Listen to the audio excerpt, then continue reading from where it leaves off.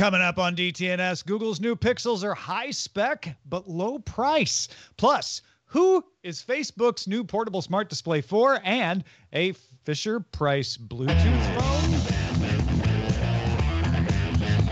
This is the Daily Tech News for Tuesday, October 19th, 2021 in Los Angeles. I'm Tom Merritt.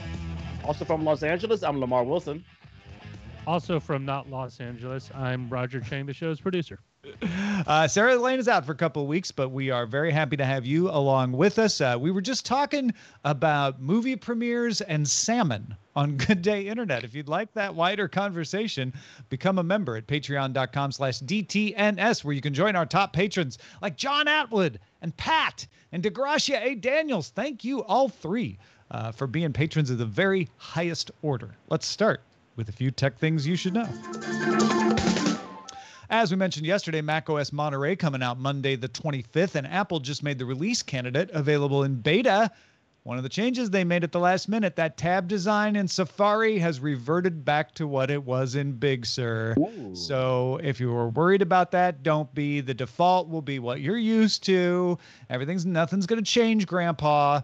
If you want that new weird tab design, though, that one that was in the Monterey beta through almost its entire run, you can still choose it, though. It'll be available in settings under Compact.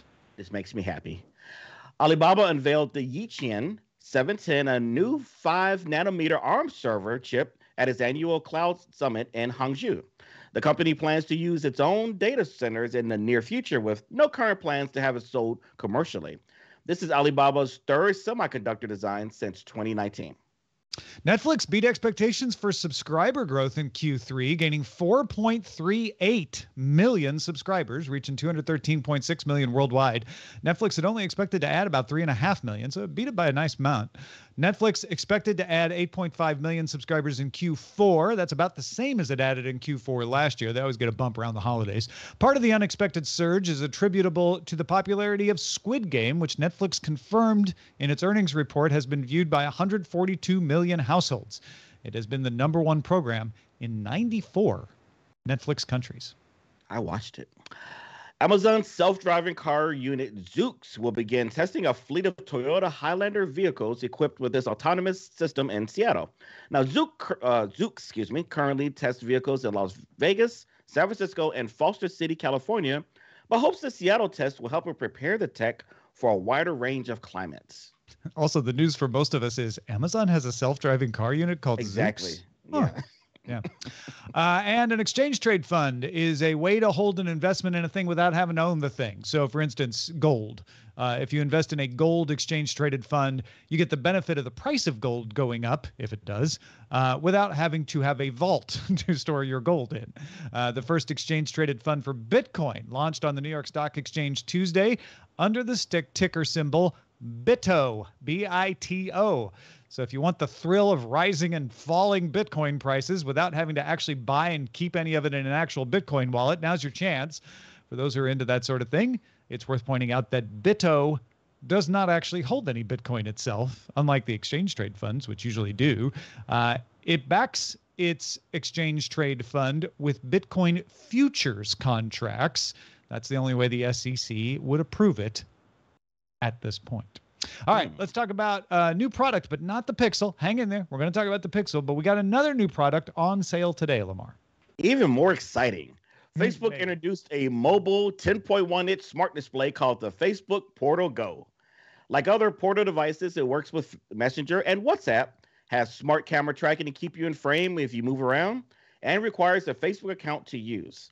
Now, the Go has a gray fabric enclosure with rounded corners. There's a button to disable the camera and microphone, it's important. And there's a built-in slide-over cover for the camera as well. It's chunkier than a tablet, so it can sit upright on its own and has an integrated handle for carrying it around. Now, the big benefit is that it's mobile. It has a battery inside. The battery can be charged when sitting on a proprietary 3-pin connector. It looks a little circular, like a little circular charging puck, if you want to visualize it. The battery gives you up to 5 hours of messenger calling or 14 hours of music playback. Otherwise, it works like other portals. It supports Amazon and Facebook's voice assistants, although they do different things. So you have to remember when to say, hey, Facebook, and when to call your good old Alex A. friend there. and it has Bluetooth, so you can use it like a Bluetooth speaker as well. Doesn't have many apps, but it does have Zoom. It does not have any video streaming services other than Facebook Video. So the Portal Go is available now for $199. Go run out and get it this instant, Tom. Hurry. The problem with the Portal Go is it's a Facebook portal device. Otherwise, it's great. It's, like the big advantage here is like, a portable smart display. Some people might call that a tablet, but I think there is a justification to have a smart display that you can move around, a smart display with a battery in it. Sarah Lane always talks about when she first got her Echo Show, she wanted to pick it up and move it around and realized, oh, wait, I have to plug it in. So I think there's something to that. You may scoff at it, but I think there's something to having that Bluetooth speaker ability, move it around, take it out in the backyard with you, et cetera. Unfortunately, Facebook was the first one to do this so far. And the Facebook portal is so limited. And it's from Facebook, which I know a lot of people just aren't into these days.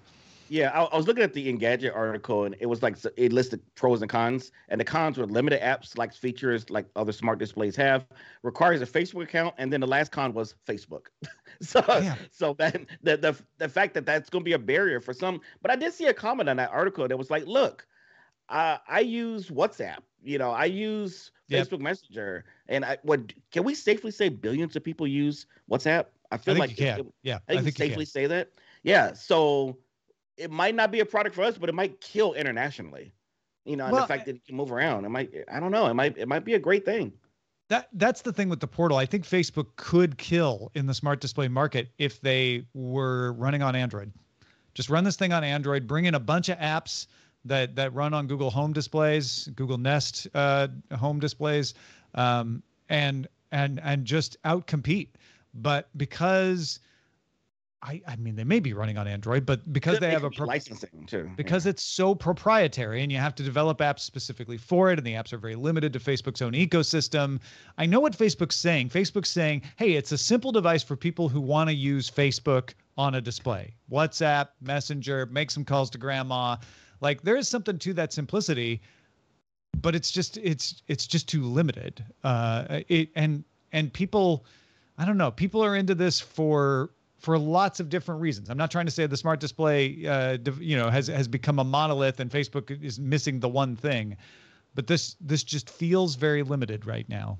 For $199, I don't know. I guess it's subsidized to be cheap enough, maybe. Not a terrible device. I remember there was a portable speaker, like a Google Home, but had batteries. I remember I showcased it a few years ago. So they were trying to do something like that. Like, so I think the idea, what you said, like a portable device is out there. People want it.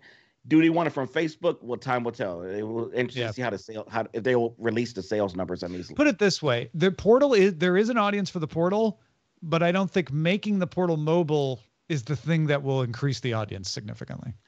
That's fair. Yeah. That's fair.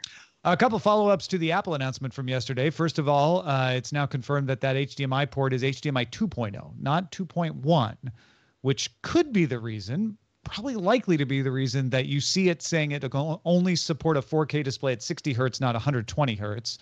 Not many monitors do that anyway, but it's kind of irksome. You can still get a 4K 120 hertz monitor to work on the Thunderbolt 4 ports. It's just the HDMI port that's limited to 60 hertz. The 16-inch MacBook Pro also comes with a 140-watt charging brick with a MagSafe cable. And the best part about that is that it uses the USB-C power delivery 3.1 standard. So HDMI using the old standard, but USB-C using the most recent just released power standard.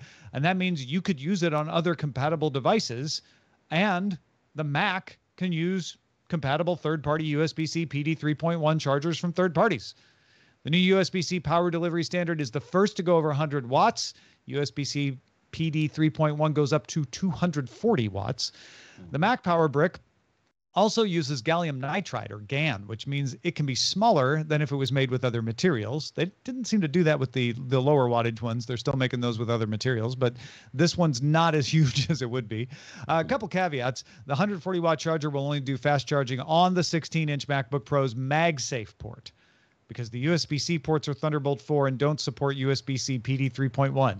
That's extra confusing, because the 14-inch, not the 16-inch, but the 14-inch MacBook Pros can do fast charging over their Thunderbolt 4 USB-C ports, because the 14-inch models come with either 67 or 96 watt chargers. And yes, you could get those lower chargers and use it on your 16-inch MacBook Pro, but it'll charge slower. And if your machine is pulling more wattage than the charger provides, because it can pull up to 140 watts, it could deplete your battery instead of charging it. Still, if you want to buy one of Apple's 14-watt laptop chargers and not have to buy a 16-inch MacBook Pro, you can get it for $99, but it does not come with a cable. You have to pay an extra $49 for the MagSafe cable. And one more thing, Apple also added a new product to its catalog, the $19 piece of fabric called the polishing cloth, previously only sold with the XDR display. It's a microfiber cloth with an Apple logo embossed on it and supports most Apple products from iPhone 6 to newer. And you'll be happy to know that based on a ton of demand, I will be unboxing that in the future. Did you buy one? Yeah, Really? I did. You're gonna do an unboxing. That's amazing. I'm gonna do a full, like, it's a series. I was asked to. I was like, all right. So yeah, it comes out in November. Late November is when I'll get it. So yeah, the shipping times are slipping for the cloth. Ars Technica put out an article literally like seriously addressing this, talking about, it's listed on the website as supporting iPhone 6 and later. We cannot confirm that this cloth supports non-Apple gadgets like a Nintendo Switch. So one thing I wanted to add about, because I was on a show yesterday. I came into the Apple events like I have everything I need. I just bought the M1 in March, right? I bought it a little late. Oh, you bought the 13-inch. Okay. Yeah, I bought the 13-inch. So I have everything I need. I'm fine. By the end of the event, I spent $4,000. Oh no, you got sucked into the vortex. Those specs, it just says someone who does video. Those specs just got to me. So yeah, I got the 14-inch. I maxed out the memory. 2 terabytes storage. I don't need anything more than that. I just maxed out the processor. Yeah, I got the max version of the Pro, which is gonna have a lot of people. There's gonna be those prude people who are like, oh, I don't have a MacBook Pro. I have a MacBook Pro Max. Excuse me. Yeah, a MacBook Pro. Yeah. Yeah, they're gonna. They're gonna correct you. Yeah, I'll do that. I won't do that, but you might. Yeah, I'm the kind of person who would definitely do that. Yeah. Exactly. To you specifically. Real quick, known Windows user Rob Dunwood, oft-time co-host on this show and co-host of The Tech John, said on this week's The Tech John that he was really tempted by those chips. And he's looking at those prices going like, I know Apple's expensive, but for an equivalent machine, I mean, a Dell would cost you just about the same amount given that performance. So, I mean, that's you gotta listen. You gotta listen to the Tech John to witness. Come on, Rob. Come on over. Yeah, come on over, Rob. It's good over here. Now, many of you may be familiar with the Fisher-Price Chatter telephone. Wait, what's that? You're not? Oh, no. Okay. Anyway, it's a kid's toy that looks like a phone with a big smiley face below a rotary dial. It has an old-fashioned handset and it's on wheels. And now it's available with Bluetooth. Wait, what? Yep. You heard me right, ladies and gentlemen. Fisher-Price is putting out a version of the phone that can pair with Android and I kid you not. You can actually dial numbers with the rotary dial and hang up on calls by placing the receiver in the cradle. You can slam down on calls again. Oh my God, I'm excited about that. And you can hear calls over a speakerphone function. It's available for pre-order from Best Buy for $60.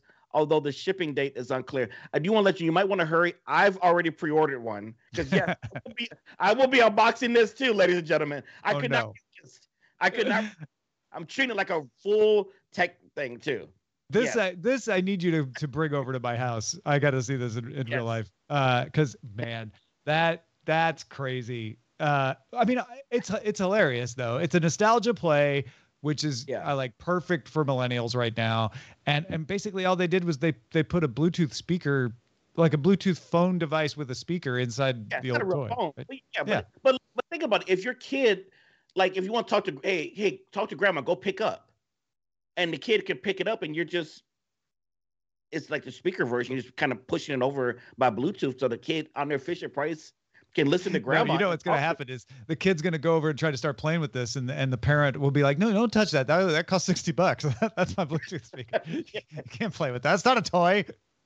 I also think it's hilarious that we like. I think it's good that we're teaching the kids that rotary exists, but like they're gonna have no it has no connection to anything in their Yeah, future. I thought about that too. Yeah, Yeah. the fact that it's actually still rotary is hilarious. Instead of Kids are probably buttons. looking at this like, what is this? Isn't a phone? This looks nothing like a phone. A phone is a black square.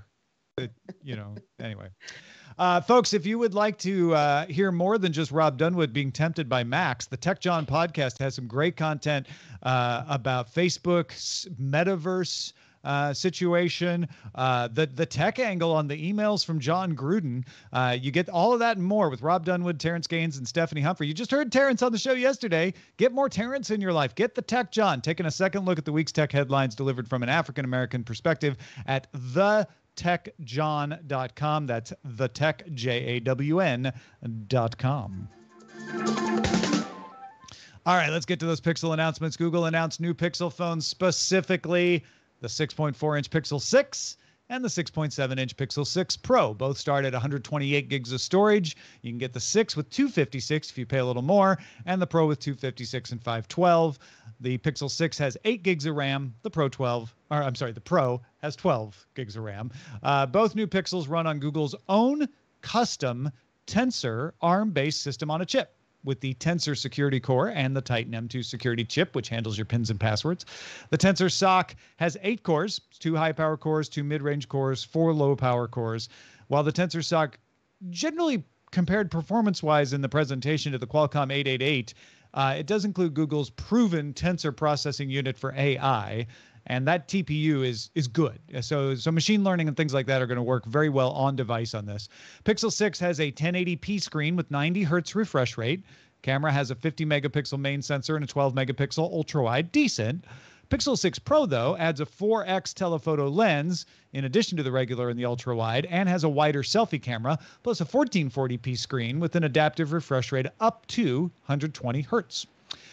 Both phones can shoot up to 4K 60 frames per second with Google's Auto HDR image processing, or capture 240 frames per second slow-mo at 1080p. Camera works with the cool new machine learning software features like Magic Eraser, lets you take out objects out of the image, motion mode and face unblur that try to smooth out your images, especially in video. Both Pixels have wireless charging, IP68 weather resistance, an in-screen optical fingerprint sensor, and fast charging.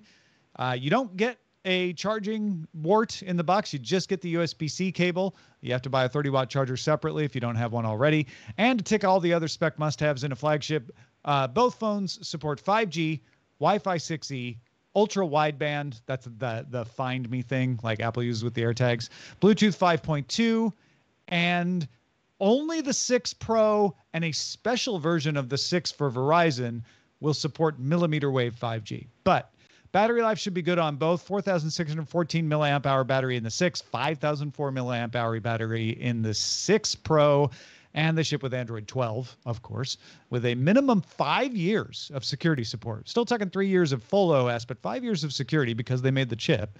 Side note, Android 12 now available for the Pixel 3 and up. If you have an older Pixel, you can get Android 12 now. Other brands will get it later this year.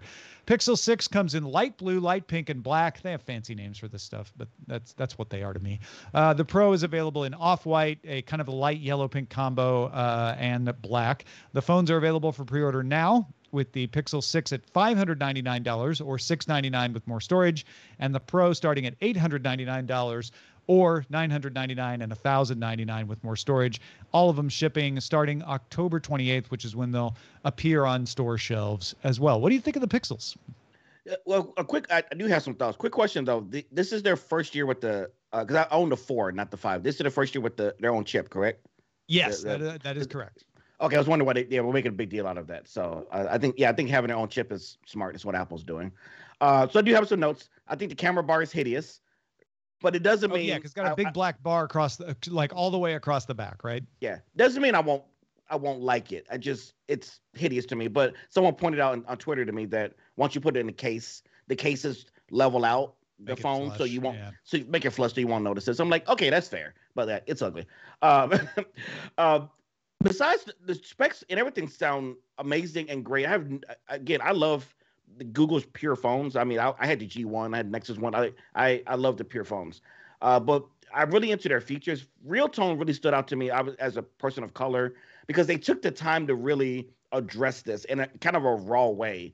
that, camera sensors, just by nature of the algorithm, how they're made, just tend to be biased towards white faces. And that's them saying it. That's not me giving an opinion. So they worked really hard to fix it. They worked with artists and photographers and videographers and to address this lighting image, because I've dealt with this, having to take several shots, or family who had the right light just to get a decent picture doesn't look ashy. So I like that they're addressing it with the community. I feel that was important. The live translation to me was beautiful. I'm not going to kid you, Tom. I almost teared up. I don't know why. It was beautiful seeing that interview, and I know it was a stage interview, but like just the fact that you can, in almost real time, have that translation back and not have someone have to feel like they got to change their language for you, but the fact that they can still speak their mother tongue and still be able to have a conversation with you through technology. Doesn't matter who does it. I'm really excited for that. I think that makes people want to communicate more, and I think, I don't know, it brings the world a little closer together. That's me being mushy, but I really enjoyed that live translation for sure. Yeah, Google seems confident it could sell a lot of these phones at these prices. These prices are the biggest feature is the price. The fact that the these prices are so amazing. Affordable. Yeah. Nikkei Asia's sources say Google has asked suppliers to produce more than 7 million units of the Pixel 6, double all of Google's smartphone shipments from last year. Let's talk a little more about those software features you were mentioning. Like you said, Real Tone uses face detection to do a better job recognizing faces, reducing stray light that makes darker skin tones look ashy or washed out. Google says we worked with a diverse set of expert image makers and photographers to tune our auto white balance and auto exposure and stray light algorithms to ensure that Google's camera and imagery products work for everyone of every skin tone. And then regarding the translation, there's a bunch of voice recognition improvements. The Pixel promises more accurate transcription. It can grab correct spelling from your contact list, guess where punctuation could be, do a little context-based spelling, like know when you're talking about a Catherine with a K, that it should always be spelled with a K. Stays active even when you're moving the cursor around. And like you said, it improved language translation, both from text, audio, and images. They showed off a real-time conversation with Marie Kondo speaking Japanese and the person from Google speaking in English. And you could tell Marie Kondo, I mean, it's a setup. It's a Google thing. Of course, she's going to be impressed. She looks... And I don't know, maybe Marie Kondo's a better actor than I thought, but she looked like seriously impressed, like kind of blown away impressed. Yeah. You also have hold time waiting and screening calls like you do in Pixels already, but the new Pixel 6 can show you the phone tree options. So if it's giving you that press 1 to speak to a customer representative, press 2 to access your balance, it'll listen to all those and just put them on the screen. You tap the one you want, and the phone will select it for you. So you don't have to sit there waiting and listening. Snapchat's getting access to native camera capabilities with something called Quick to Snap. That was interesting that they're partnering up with Snap so closely. You can add Quick to Snap to the home screen or double tap the back of the phone to launch the Snap camera without unlocking the phone. Google Snap users are getting exclusive AR filters and in-camera translation from that translation that we were talking about. Yeah. That one surprised me. The Snap? Yeah. Snap surprised because it's not that I feel like Snap's going away, but like they just not in a conversation lately with things. So I would expect like a TikTok integration, but obviously they're a competitor in some video things. So this makes sense. I had a passing thought that this is a way for Google to prove that it still works with companies even if it doesn't buy them. You know, like, hey, regulators, look at what we're doing with Snap. We didn't acquire them. I don't know.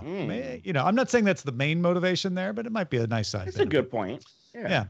Pixel also getting security and privacy features that are not yet available on other Android devices. A privacy dashboard lets you know what data apps have access to.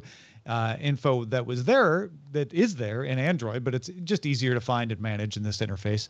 New indicators will show up at the top of your screen if an app has an issue that needs attention, or just to let you know if the app is accessing things like your camera or your microphone. Google also introduced a new Pixel Stand wireless charger with speeds up to 23 watts for comparable Pixel phones and up to 15 watts for other Qi certified devices. You can get that soon for $79. And I really think not only is the price the biggest advantage here, it's a great phone. I'm not trying to damn it with faint praise, but the price is its biggest feature considering what you get. And then they introduced Pixel Pass, all-in-one subscription service, includes a Pixel 6 phone, along with Preferred Care, which is, your extended warranty stuff, YouTube Premium, which takes the ads out of YouTube, includes YouTube Music, 200 gigabytes of cloud storage from Google One, and Google Play Pass, which is giving you access to a bunch of apps without having to pay for them.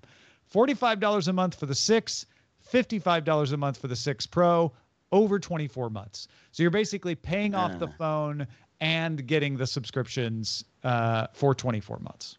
So I really like the Pixel, but I have the Apple One, but it's not like this. It doesn't include the phone, of course. So this is a different deal. I was at first when I heard this, because on my Pixel is my second phone. I have Google Fi, so I just paid the standard $20 a month.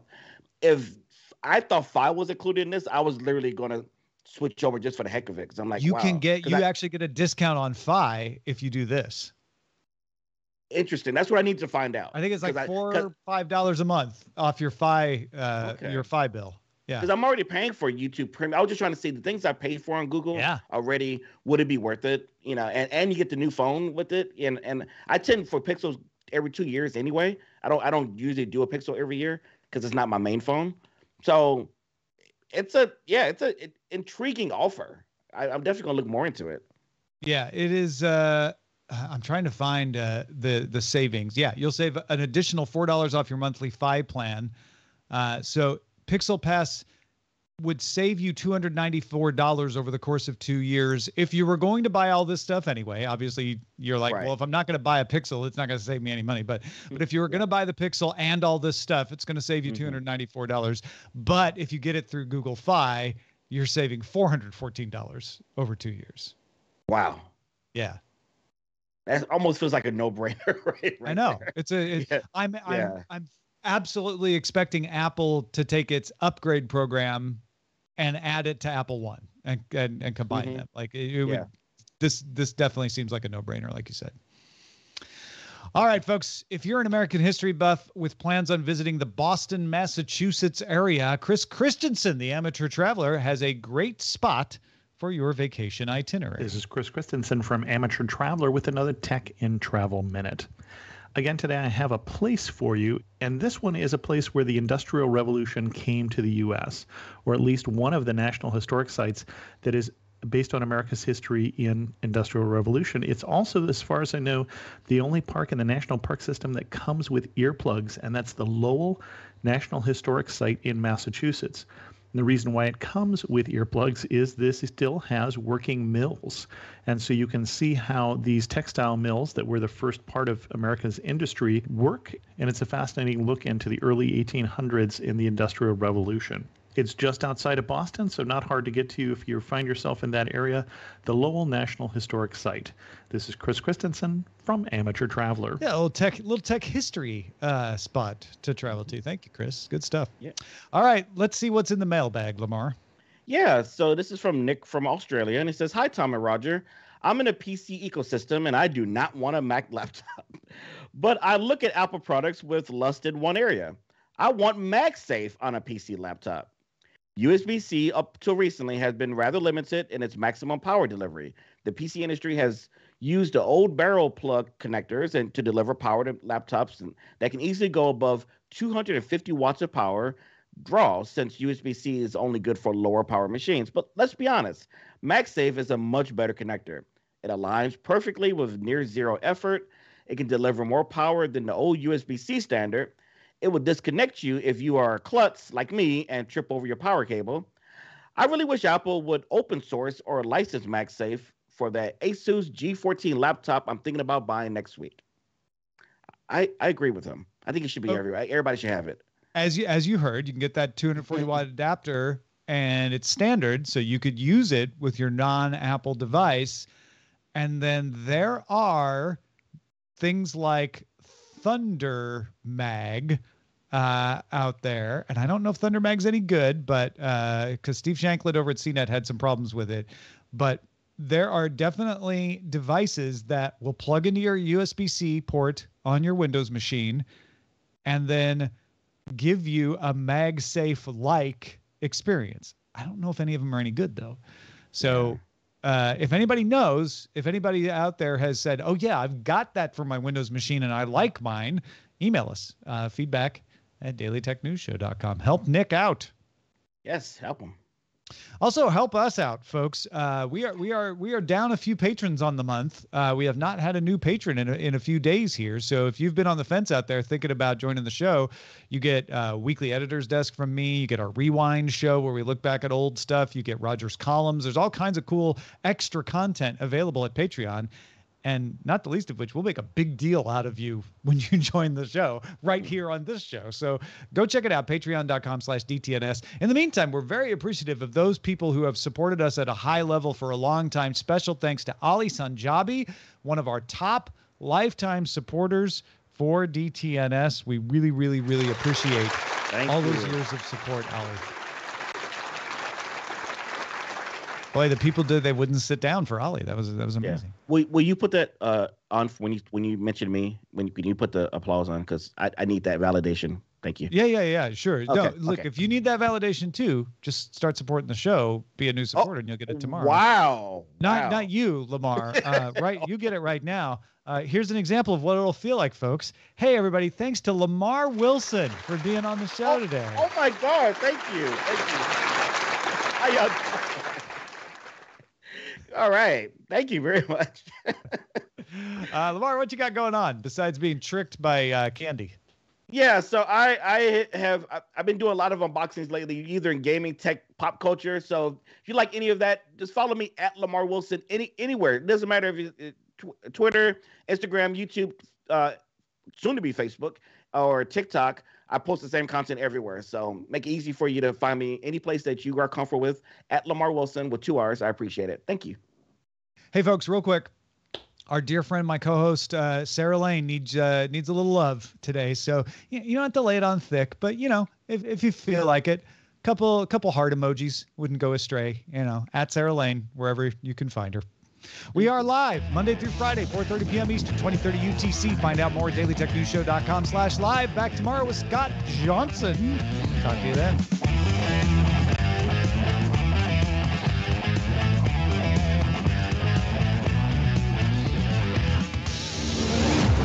This show is part of the Frog Pants Network. Get more at frogpants.com. Diamond Club hopes you have enjoyed this program.